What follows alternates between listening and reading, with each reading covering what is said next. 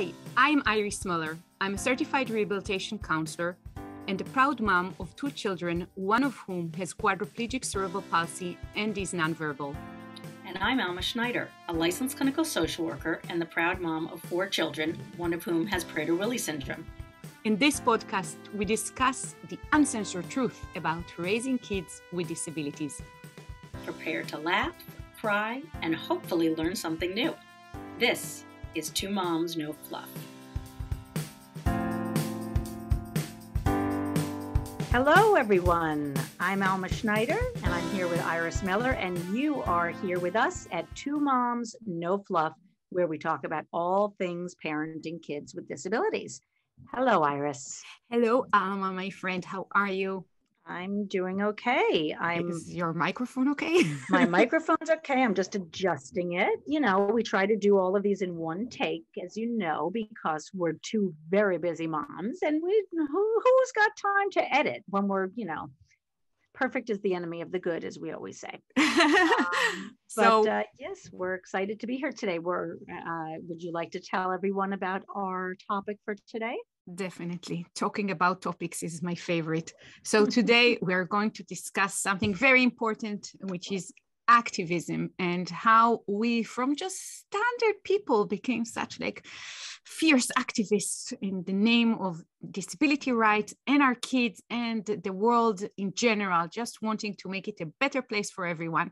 And I think that the best, saying is what's personal is political, because everything that we do as parents, especially as parents of children with disabilities, is very, very important and has an effect on the rest of their lives and the rest of the, community and how it sees and reacts to our children. So Alma, my friend, I'll pass the mic to you, and because if there is an expert in activism, it's the lady right next to me. And I'll let her start with her amazing stories of activism. You flatter me, Iris. Always. You flatter me. You deserve all compliments. And it's, as I always say, right back at you. You're a wonderful activist. First of all, I want to commend everyone who's listening, because sometimes, if you read a title of the episode, you might say, I don't want to listen to that one, even though all of our episodes we feel you can and it will resonate for you, and you might be able to learn something from. But this might be one of them where you said, I don't want to listen to this, or you might feel bad that you feel like you're not an activist, or it might be too overwhelming for you to think about doing activism when you're already so overwhelmed with everything else in your life. So first off, I want to thank you for even listening in. And I want to say from the very start, activism can be so many different things that you never even considered to be activism. And as Iris just mentioned, and she'll, have more to say about this, what's personal is political. So even just going out into the public, leaving your house with your child is a form of activism. You are out in the world, you are showing people that your family might be different. Just that simple exposure is a form of activism. So let me just start right there. If you feel like you're not an activist, you are an activist just by being you and being your family and being out in the world. So let me start off with that. In addition to that, I'm going to start off with some teeny ways that you can be an activist. Activism simply means that you're raising people's awareness about a topic, an issue, anything from, as I mentioned, leaving the house to, starting a rally for a cause. But even promoting other people's activism is a form of activism, a very important part of activism, because we don't just need leaders, we need soldiers in the world of activism as well. So that means posting, even posting memes on Facebook is a form of activism.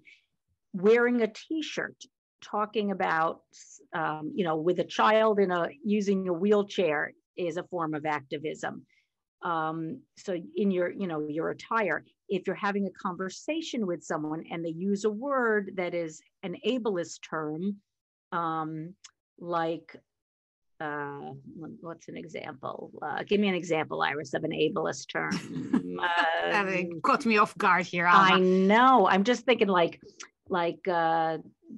well, an obvious one is the R word, that if anybody in a conversation used the R word, you could correct them and, very politely say that's, that word is offensive to a lot of people. I'm sure you didn't intend it in that way, but that's how it sounds.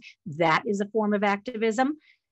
There's so many small little things that you can do. Read books to your children about that are not ableist and that expose children to other types of children who may have a disability. Reading books in your child's classroom that are about children who are different, who have disabilities. That's another form of activism. So I'm just going to start off with those very simple ones that you can do. And then I'm going to pass the mic back on to you, Iris. Thank you. I think that the most important thing is that really the things that kind of press a button for us as parents, they affect probably hundreds, if not thousands of other people out there. And when we react and make a small change that is concerning our personal life, we are creating this ripple effect. And I want to give an example of a mother that I know that had like a bus pick her child to school. And the title on the bus that was providing services to the child offended her. And I don't remember what was the term or what was the reason it offended her, but she made sure that they, repainted the bus and used a more politically correct term for that bus ride. And it's something small, but that bus obviously would not just pick her child to school or other activities. It would drive through town and everybody would see that title that was offensive. So this is a way that something that is, very personal can affect the message that other people in the community see. And this is so important because it's kind of like maybe a small problem that has a huge effect. I remember the very big commotion around like a name of a sandwich in Montclair, and I'll let you talk a little bit about that. But these are small things, the terminology, the names that we use, the titles that we give that can really have a huge effect on people. Alma, before I'll pass it on to you to tell maybe the sandwich story, I just want to mention that really all of those things that you already referred to, like going out, I think that every time that we do have the time when we're out and about to really interact with the bypassers, to answer questions about the wheelchair, about the service dog, about our children, these are educational opportunities if and when, because I swear we're not always in that mode that we can stop and really share and explain and educate. But on the good days that we are that we are there and actually doing that, I know that every person that encounters us and had this opportunity to chat had to, in a way, reevaluate their preconceived notions about disabilities and about families with children with disabilities.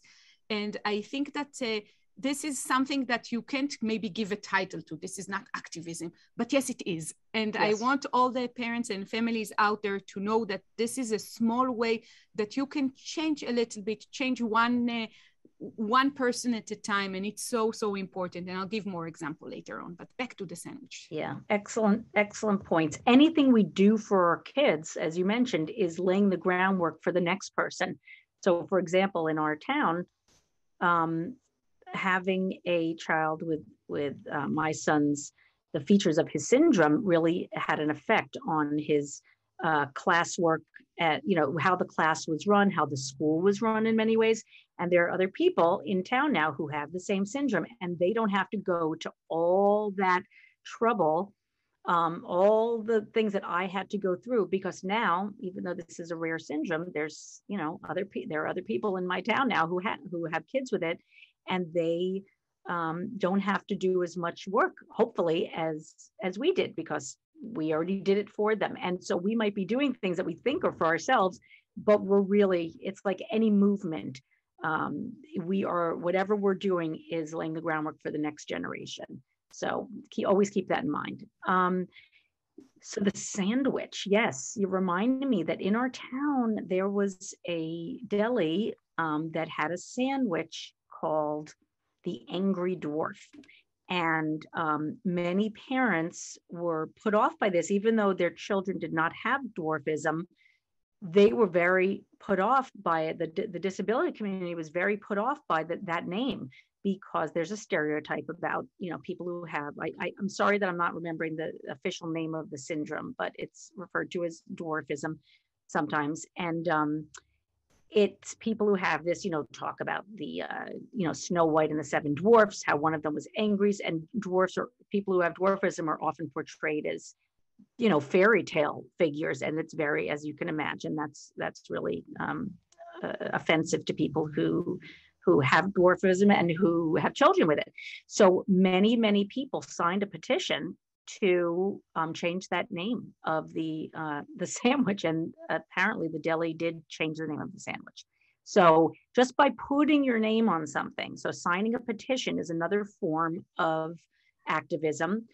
A lot of people, one of the deterrents to activism for a lot of people, or what they believe to be activism, is a deterrent is that they're outing their child by being activists. And it's, I don't take that lightly. I really want to respect people's, where people are in the journey. We'll be talking about it at a later time, but I was very private about our son's disability for a very long time, because I didn't want him to be, I have many reasons why I was private about it, but suffice it to say at this moment when I'm discussing this, that I simply didn't want people to know, and or the exact disability that he had. So getting involved with things, you're outing yourself. But there are many ways, and I want to respect people's journey, that it takes time. If you have a child who has an invisible disability, obviously if you have a child who's using a wheelchair, you can't hide the disability, or at least part of the disability. But there are ways to be an activist and not have to tell the world about your child. You can donate money to causes that have to do with your child's disability. You can assist, you can be a volunteer in your gym, helping out another person who has a disability, which is what a lot of people in our town do, which is really nice. At the YMCA, they assist people with disabilities so that they can work out.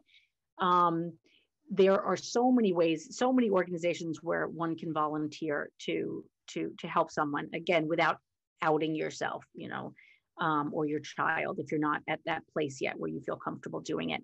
Volunteering for organizations, donating money to different organizations, going on marches for different organizations, being an ally to it's important that we really are activists for not just our children's disability, but for anybody who's in need of support. So going on marches, donating to other types of causes, not just your own. Those are just a few off the top of my head. Some more involved ones. Sorry, go ahead. No, so I wanted to add to that one of the things that kind of happens, I guess, with the evolution of I guess, a life with a disability is that people do tend to research, the condition and what it entails online. And then you'll find yourself probably being connected to some organizations.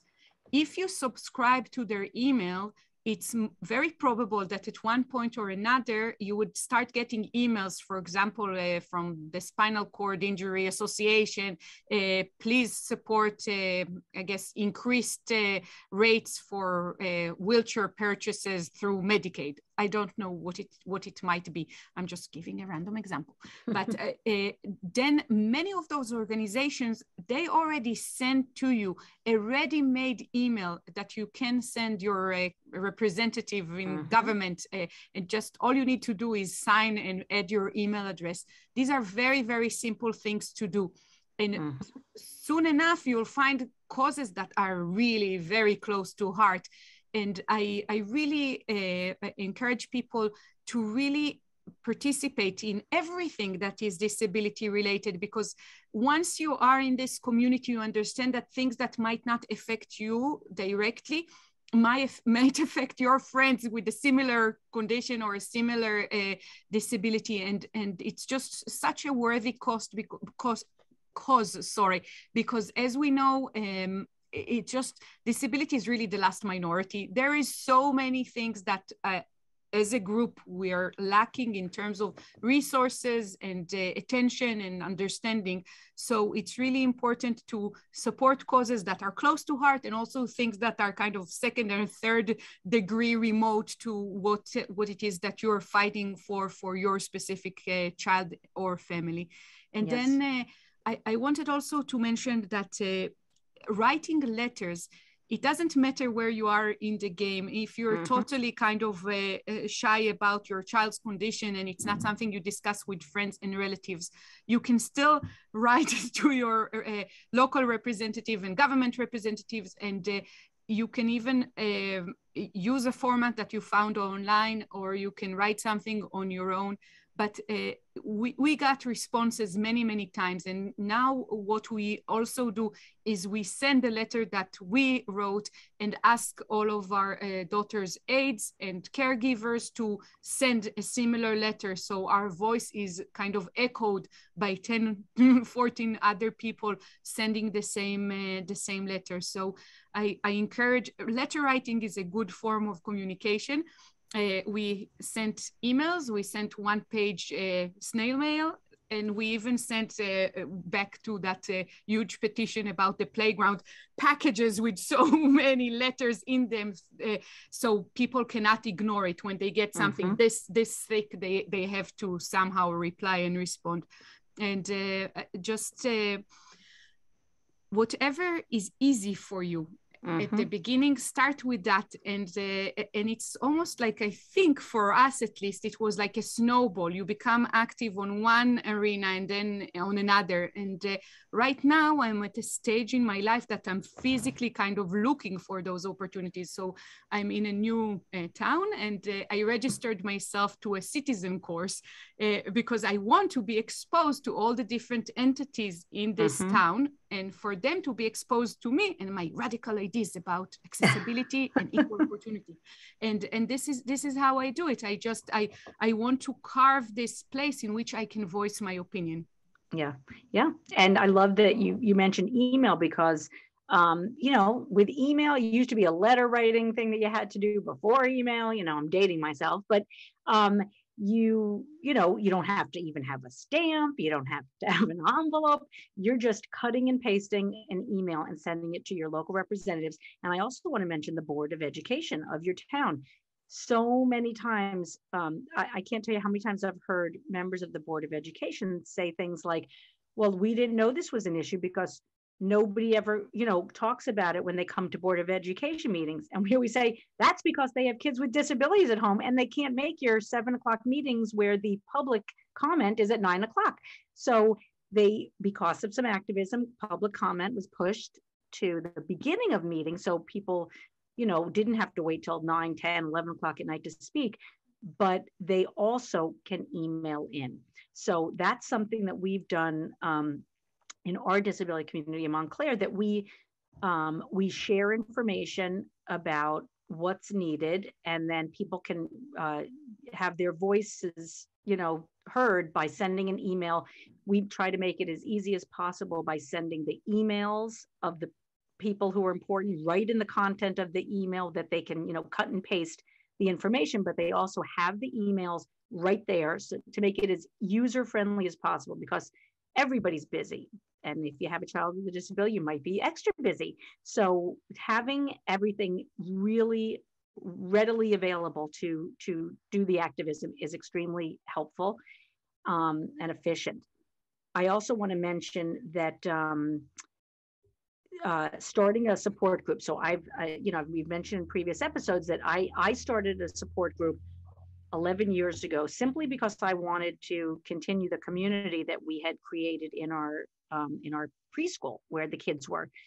So our group is now close to 300 families, and it's all online. And then in addition to being online, it's like a listserv chat group online of parents. And in addition to that, we do meet once a week it's a drop-in group. Right now during Zoom, during the pandemic, we've been meeting virtually in a Zoom. But if you search in your area for support groups and you can't find any, start your own, promote it on Facebook, go to different organizations that have people with children with the same, features that your child might have with their disability, and just start it and promote it through Facebook, through whatever social media. Tell all your friends to tell their friends, start your own group. And it's very informal. And then slowly but surely, people will start sharing their resources. So it's a form of support for each other, emotional support, but it's also a way to learn about different resources in your community. And there is always more power in numbers. So if it's just 2 people, that's great. But if you can, ramp it up to get more and more people, then when there are causes that are near and dear to your heart, as Iris was mentioning, you can galvanize each other and send out, emails or make phone calls to people in power to change accessibility in your town, to change the curriculum in the schools, to not have the kind of autism awareness days that you are tired of seeing with a puzzle piece maybe, and you want it to be something different. Creating community is so important. And we've talked about that before, but there's always more power in numbers.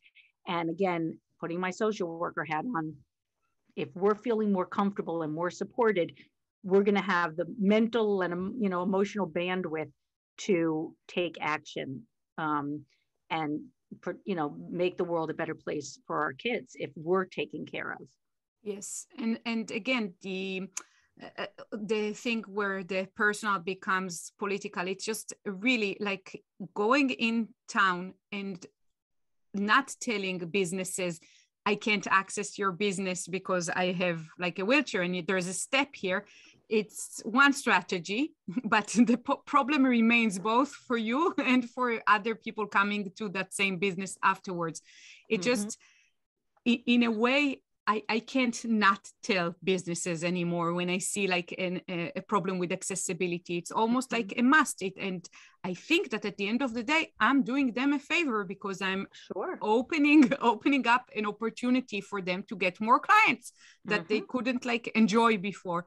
And it's a big deal. It's a big deal for many businesses. For example, the issue of a service dog, you'll be like shocked at how much misconception and misunderstandings there are about service dogs. And while in the ER, nobody asks any question and they zoom us in with the service dog, and there's no problem. When we sometimes stop at a simple store, they're like, we can't have a dog here, there's germs. And I'm just like, it's really bizarre. But education is the way to go. You really have to explain and to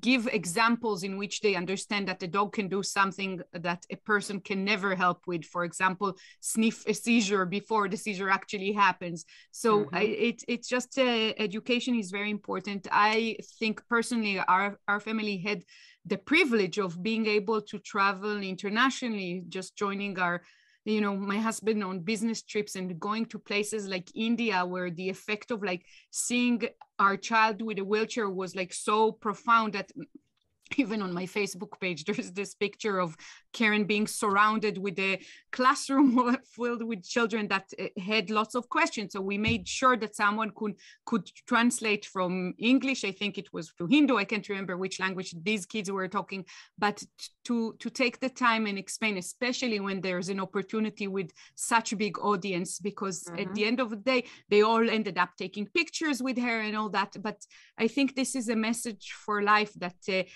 disability doesn't stop you from traveling. Disability doesn't stop you from enjoying things, and that a person can really live a full life with a disability, which is sometimes shocking to people, which it shouldn't be. But being out there and modeling your parenting style and modeling your behavior, and the fact that you expect and do participate in events that weren't specifically made for people with disability. That's like activism by itself. Yes, it is. Yes, it is. You're reminding me about the YMCA, and there were all sorts of classes for teenagers and for middle schoolers to go to. And I thought, okay, well, my son could never do that because he needs to be supervised.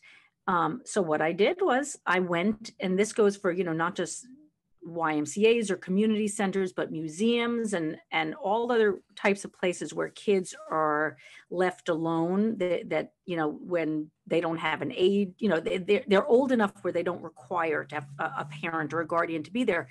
I couldn't do that. I had to have my son supervised. So I simply spoke to the director of the program, explained the situation, that, if there was going to be food there, it needed to be monitored. And, I was concerned about different kinds of interactions that might occur with my son there.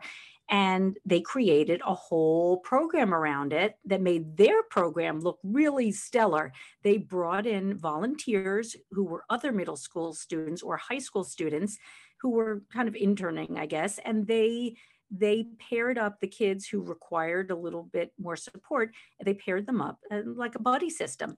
And so that the kids with the disabilities were able to participate sort of seamlessly. Nobody knew that, they were any different from anybody else if they cared, which mine would care if other people saw him with someone who looked like an aide, he would be self-conscious. But they created a whole program, and that allowed, again, for our kids to participate in a program that other kids were participating in. So it provided some socialization, and it provided other kids the opportunity to be a buddy to someone who was different. So they got to experience, our kids in a setting that typically they wouldn't have been able to be involved with.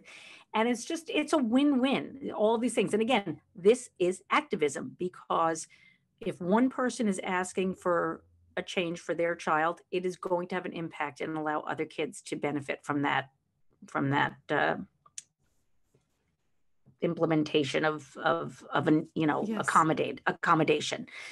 I think Alma, that for the one thing that is hardest about activism for families of kids with disabilities is that obviously the person who's most affected by the, I guess, injustice in society is the child in so many different ways, but they're too young to understand the magnitude or the effect of the discrimination, and are unable to do the activism for themselves.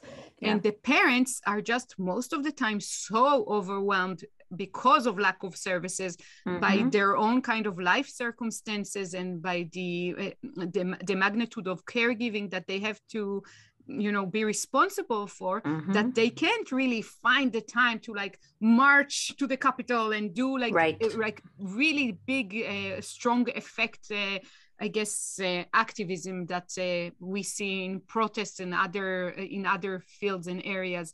And this is why the small little things that accumulate is almost like the only route that many families can take. But we need to do that, and we need to, I think, also in times that the injustice is real, to use disability rights organizations and really go to court with things. And this is somewhere that you can make a change for yourself, but also make a change in legislation sometimes, even depending on the verdict on that specific case.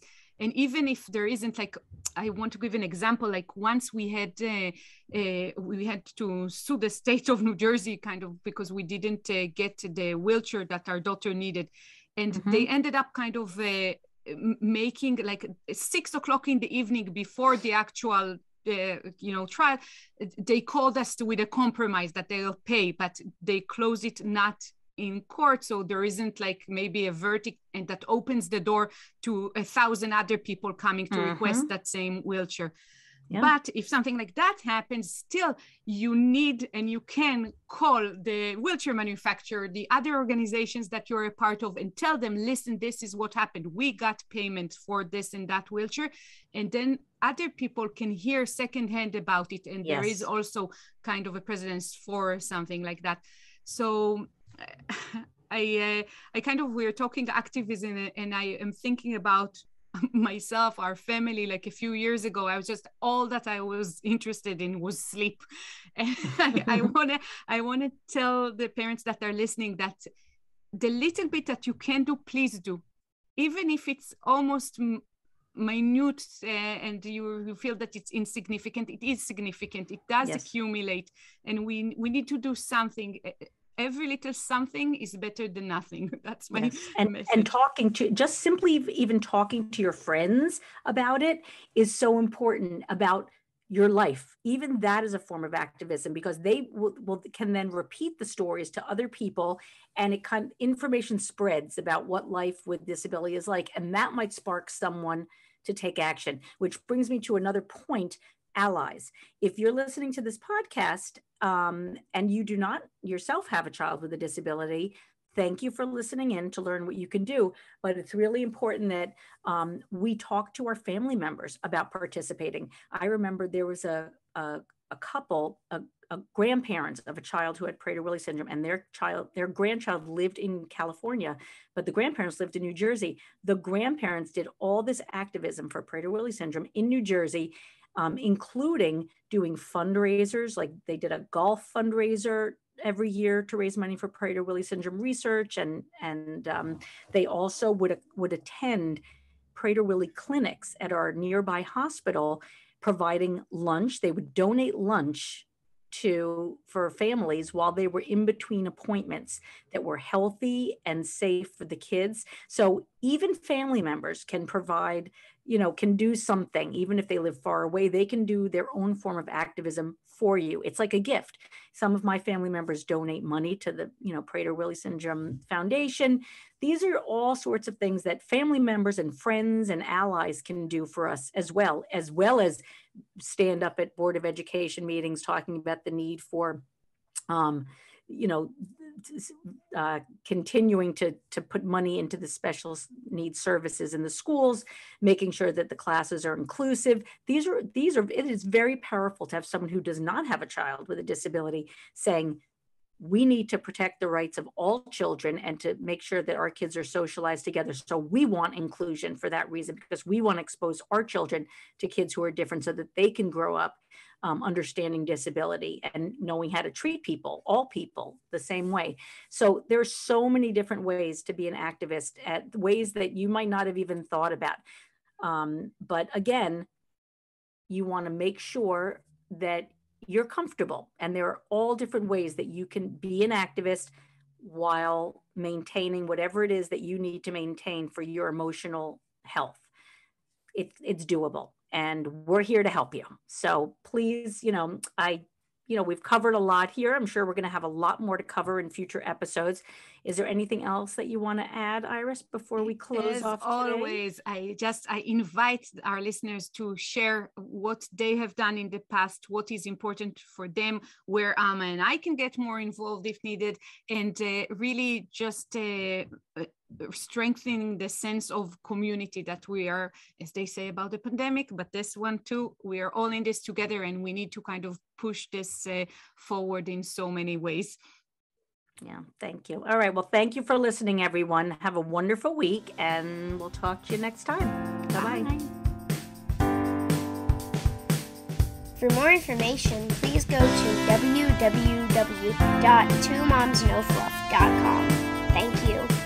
If you like this podcast, please subscribe and give it a 5-star rating so more people can hear it. Thank you.